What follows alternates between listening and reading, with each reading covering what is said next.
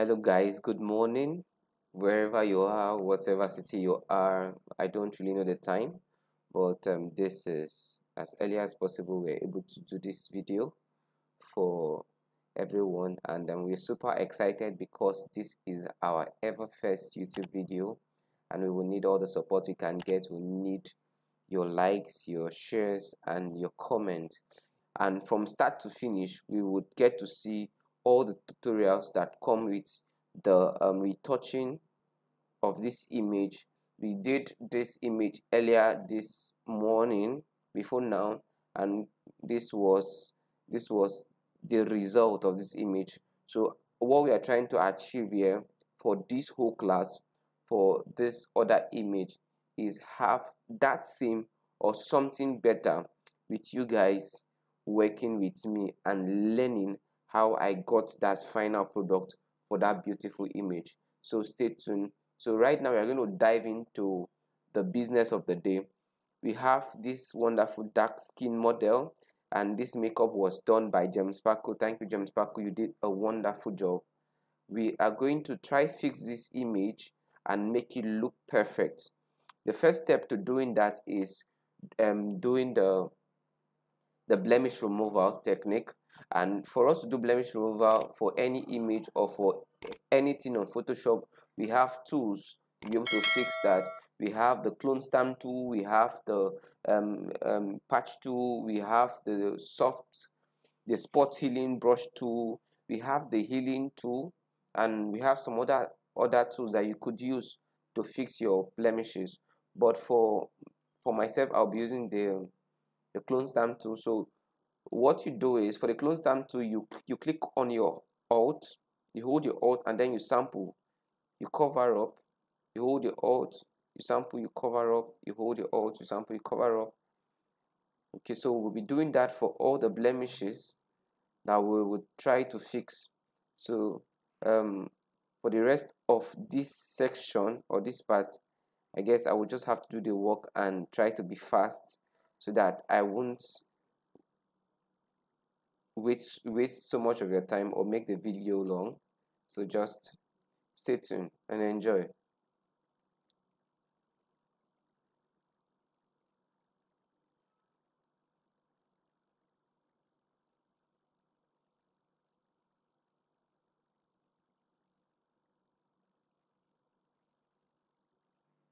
All right, so don't forget to like this video and comment too, so that we gain visibility in a short period of time. Our goal is to reach out to as many persons as possible, or as many photographers as possible, that are having challenges on how to do the retouching, to skin toning, to dodge and burn, to color grading, and lots more. A whole lot will be done on this channel, so stay tuned and enjoy this wonderful moment with GMAX Studios. So all right, we are done with the blemish removal. Yes, we're done with the blemish removal. Okay, we just have this little guy here, I think. Yes, and we're good.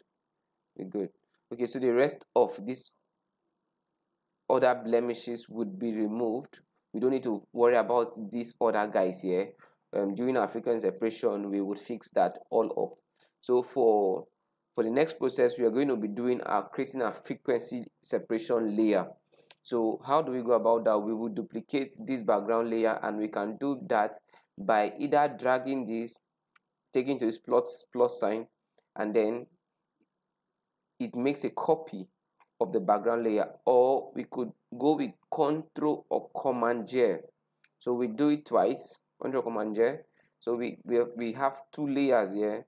We'll name this first layer low frequency, low FQ, and then we name the up layer high FQ. So let's give this a bit of respect. Yeah, so let's make this a capital letter high and then the low. Yeah, okay, all right, we're good. So now we will now off the visibility of the high frequency layer, while we are on the low frequency layer. On the low frequency layer, what you want to do is apply your Gaussian blur. So we go to filter, blur, and then we go to Gaussian blur. Under your Gaussian blur, you want to zoom this out a bit so that you would compare, and then also you would want to zoom this in to be able to have two screens seeing what you're doing and understanding what you should do.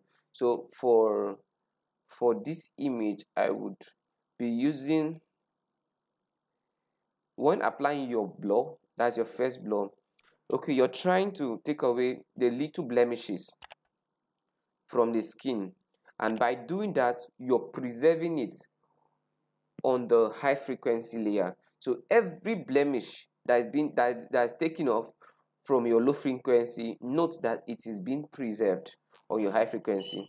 So for this image, the blur we've applied, we have applied, all right, we're going to use, let's say, 6.5 for this image. 6.5. Okay, 6.4 is okay. So click on this 6.4, and then we would okay, I'm not too comfortable with 6.4, so I would go again and get my frequency separation, Gaussian blur, and then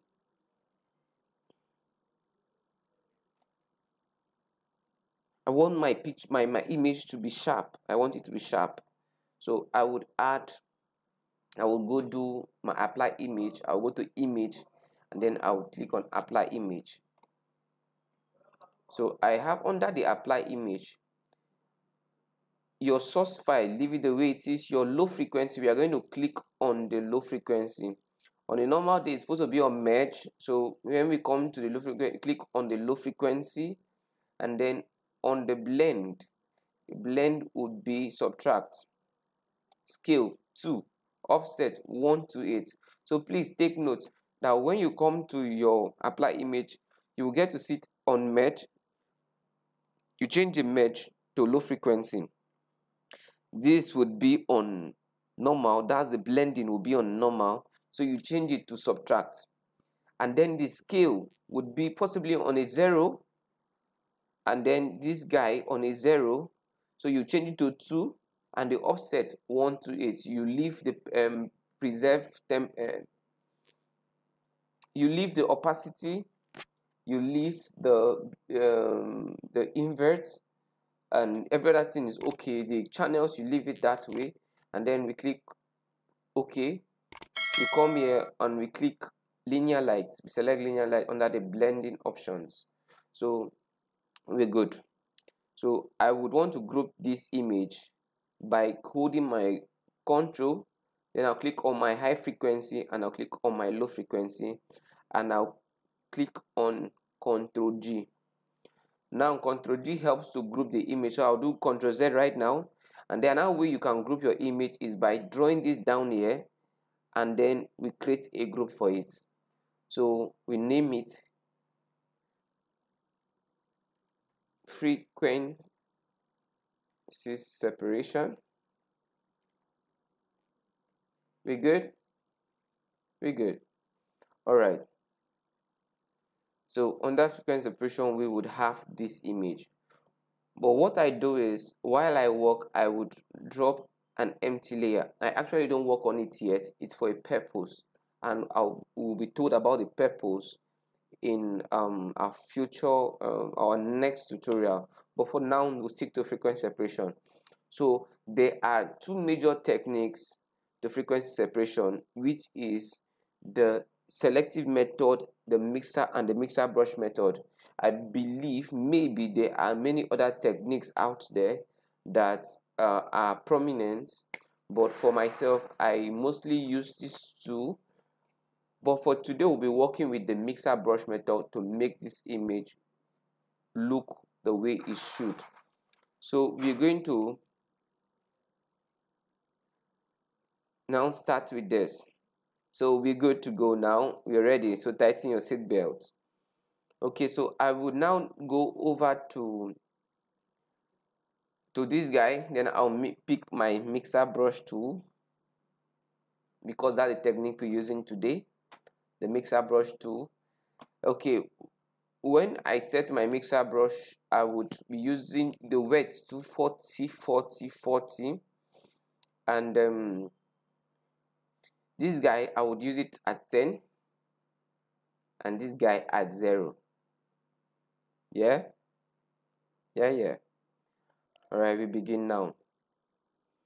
So working with frequency separation, there are some basic things you should know, which is understanding where your light fall.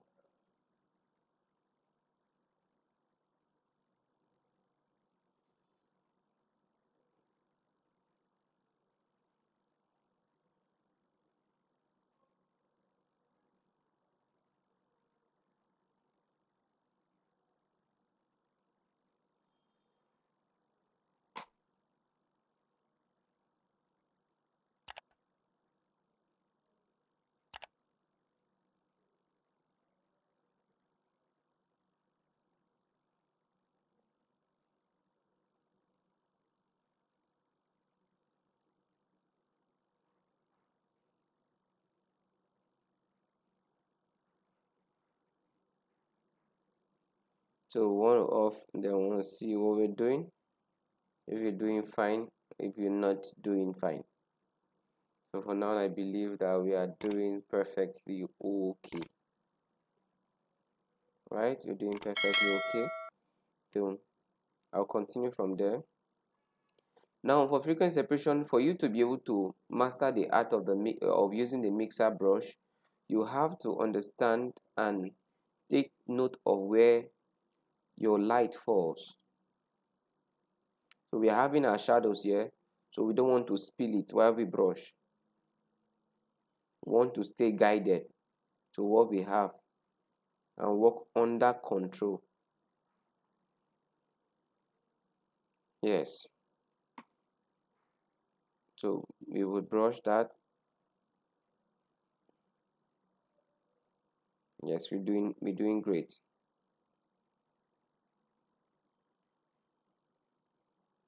So I'll brush the eyes. And if you need the raw file to be able to practice, please let us know, or let me know, and we would possibly email it to you or send it through WhatsApp to you.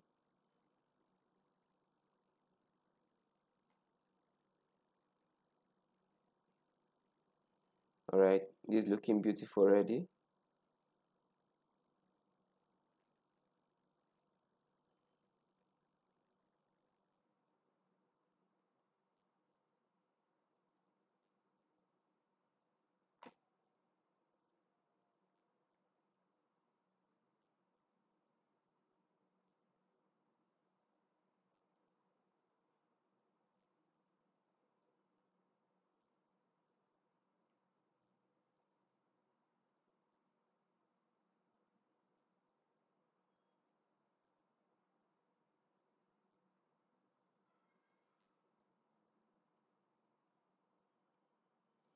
Someday I will do a full course on the mixer brush method,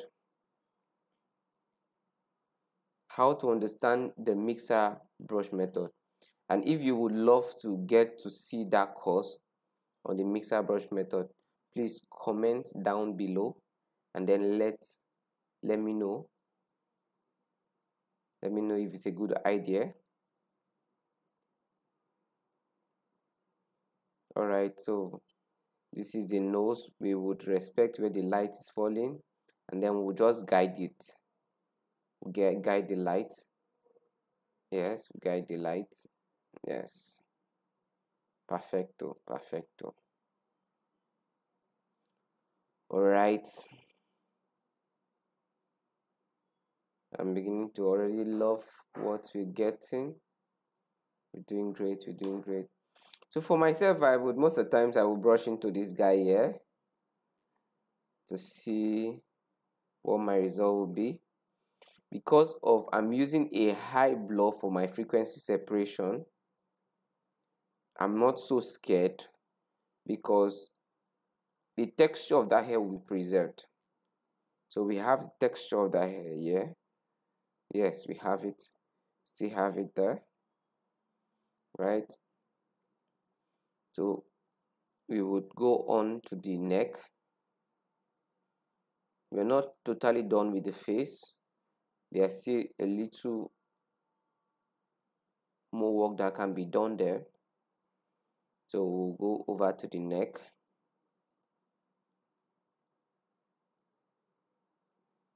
And then we'll fix it up. Now you don't want to spill the light over. So if I'm having that bone there, I want to leave it that way because it adds shape and beauty to the image.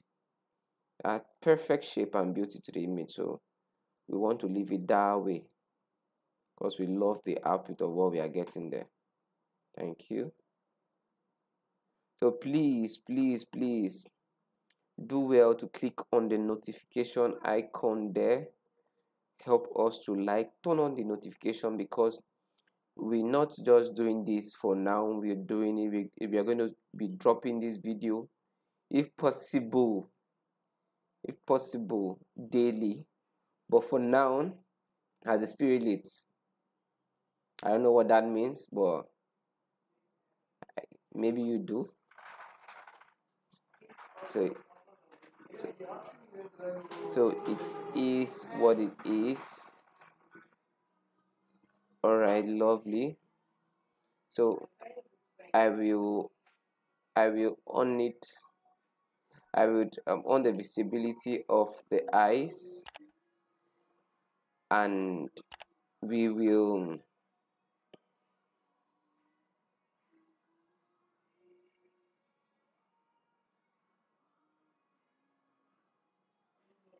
okay. This is beautiful. We're doing good. I want it to you see we're doing good already. Doing good already. The fact that you're going to learn something from this video is already exciting for me, and the fact that we are able to touch as many as possible that are not in our locality is mind-blowing. So please do well to share this video to that your friend that has been struggling with frequency separation for a while, especially the mixer brush method. This is one way to use it. And like I said, if you like this, please do well to let us know, and we would work on a full video tutorial just for the mixer brush method.